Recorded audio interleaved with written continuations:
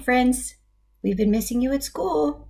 If we were together today, we would be learning about transportation. Transportation is different ways that we get around. Some of you have a car or a truck at home. Some of you take a school bus, or your older siblings might take a school bus to get to school. If you're going on a trip with your family, some of you might even go on an airplane, or some of you might even ride on the train. So today we're going to read On the Train. It's a Shine the Light book. It's really cool because we get to see what's going on the next page when we shine the light. You want to take a look? All right. Let's see. Before they travel, the trains are checked and tested by maintenance workers. Can you see what's behind the blue shed? Can you take a guess at what they might be doing to the train before it leaves the station? Let's take a look. I have my trusty light so we can see what's on the other side. The engine is moving through a train wash. Spinning rollers cover it with soap and water to make it sparkle. Swish, swish, swish. The train's windows are cleaned before the next trip. Can you see another busy maintenance worker? Let's take a look, see what he might be doing. Can you see him? The train runs on fuel called diesel. The maintenance worker connects the fuel pump to the train and fills it with diesel. All aboard! The conductor on the platform is blowing his whistle to let the engineer know it's time to go. Who is checking the tickets? Who checks the tickets? Do you know? Well, let's take a look. Can you see? The conductor checks each ticket and then punches a hole. The passengers can also ask the conductor questions about the trip. The doors close and our train moves out of the station. Take a peek inside the engineer's cab. Who's the engineer? Do you know? He's the one who makes the train go. The engineer pushes the speed control. This makes the train travel faster. There he is, ready to go. Our train stops at a red signal. A freight train rolls by. Can you see what's inside the freight cars? Over here, we're on a passenger train where people ride. This is a freight train that takes big cars full of stuff from one place to another. Let's see what they're taking from one place to another. You want to take a guess? Let's see. Brr. These containers are cold to keep food fresh. There are onions from the farm and fish from the sea. Look out by the window behind the hill. Another kind of train is approaching. What kind of train do you think this is? It has some steam coming out the top. Can you guess what kind of train that might be? If you said a steam engine, you were right. It's a steam engine high up on a viaduct. Puff, puff, puff. A viaduct is a long, high bridge that crosses over a valley or a river. And here it comes.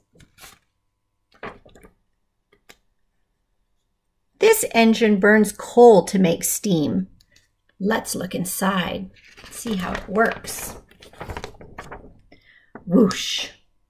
The steam rushes out of the boiler and pushes the pistons that turn the engine's wheels.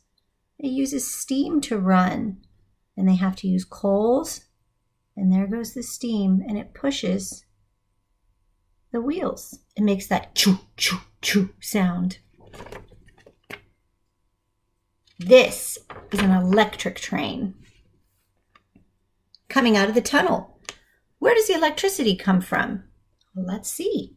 Do you see these cables up here that it runs on? Crackle and zip. A metal rod called a pantograph reaches up and slides along overhead. Electricity runs down to power the train.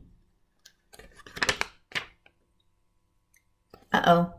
Our train is changing directions. Can you see why? If it came down this way, it wouldn't be very good. What do you think is behind this wall? What do you think's going on? That's why the train can't go that way. Let's take a peek. Let's see if you were right. Well, if you guessed that there were men working behind that wall, you were right. Maintenance workers are wearing hard hats and fixing rails. A machine helps them lay new tracks right in place. Clack, clank, clank. If the train came this way, it wouldn't be very safe, would it? We're glad it changed directions.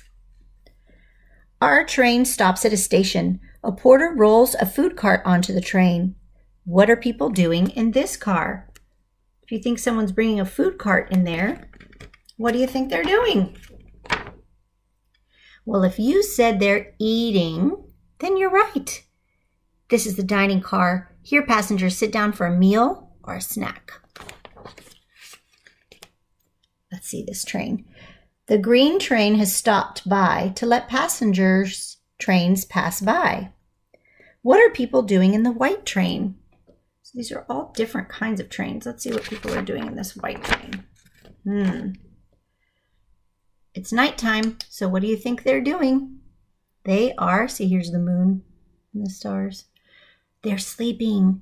Passengers sleep in compartments with beds. The train travels through the night. Some people eat and sleep on the train because they're going a long way, right? So they have to sleep somewhere. Let's see. The conductor on our train announces the last stop. People stand up and get ready to leave. You want to peek inside their luggage? You want to see what's in there? I bet you can take a guess to see what's in there. Let's see. Can you guess to see what's in there? If you said a cat, you were right.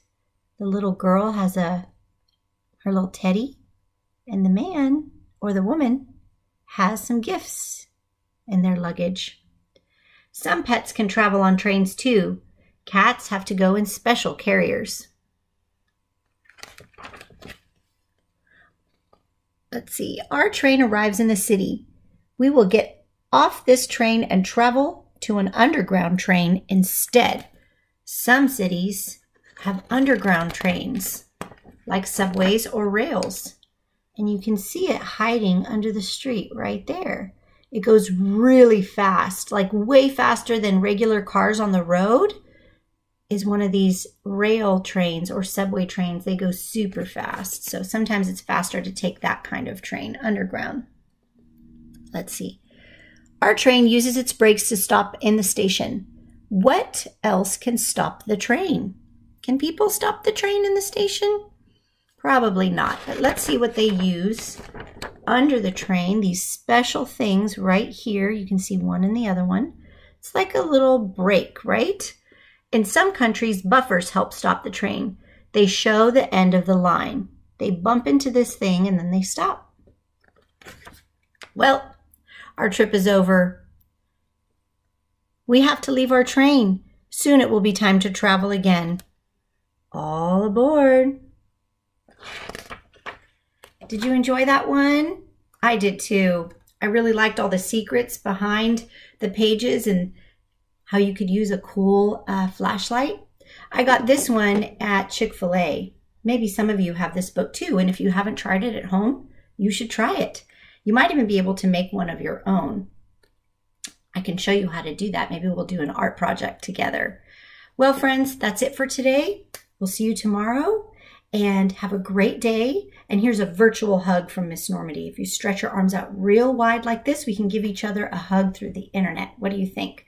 Stretch your arms out, wrap them around like this. Miss Normandy loves you, and I'm praying for you, and I hope you're having a great day, and we'll see you real soon.